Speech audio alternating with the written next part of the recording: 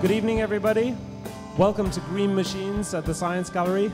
We wanted to engage people with the theme of sustainable design, but we wanted to do it in a way which wasn't all about things that you shouldn't do or ways that you should be conscientious about putting out your recycling. We thought it would be more interesting to actually show people the amazing creative opportunity that exists.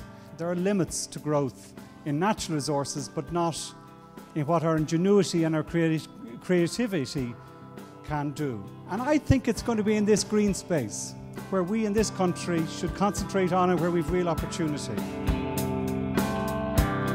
What we're asking people to do is to come in, and we're giving them €5 million in coins to invest in a variety of objects that we have upstairs. Before they invest, we're putting them through an investment boot camp where they're looking at a variety of products that are on the market right now and kind of interrogating them and looking at them and saying, okay, well, this says that it's saving me energy, but actually if I look at that in terms of how much it costs or what materials are used to make it or how it's actually transported to Ireland, is it really, in terms of a cost per use, does it really actually mean that it's better for the planet? Is it really a sustainable design? And once we've kind of put people through that process and equip them, then they get to come upstairs to the Inspiration Garden, where with their €5 million they get to invest in the things in a variety of different objects, things that they really think that actually if they were taken to the next level, they could really change our world.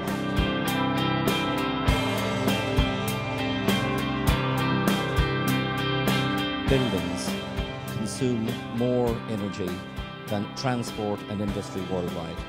40% of all energy is consumed in buildings, and of that, 65% is consumed in residential buildings.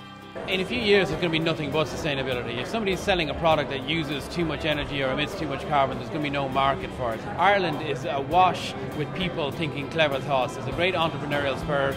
Everybody's got ideas, a lot of technology. It fits with our understanding of software, of ICT. So we have a great opportunity to be a leader in this. We have our design studio, which is a workshop area where people can come in at different times during the day. So the idea being that you can put a design and that there's a winner at the end of Green Machines. So the person with the best design will actually win a €3,000 bursary award.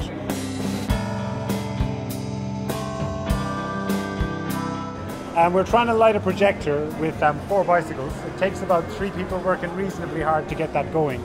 It's an education tool to give people an understanding in their legs about what energy is all about.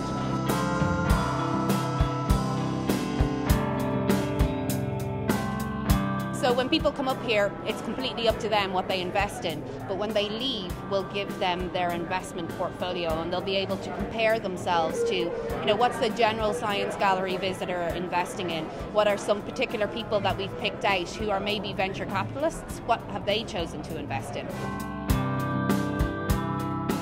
I think it's brilliant. I think it shows what can happen in the future. And I think we're going to need something like these that is showing here that sustain what we call life at this moment in time.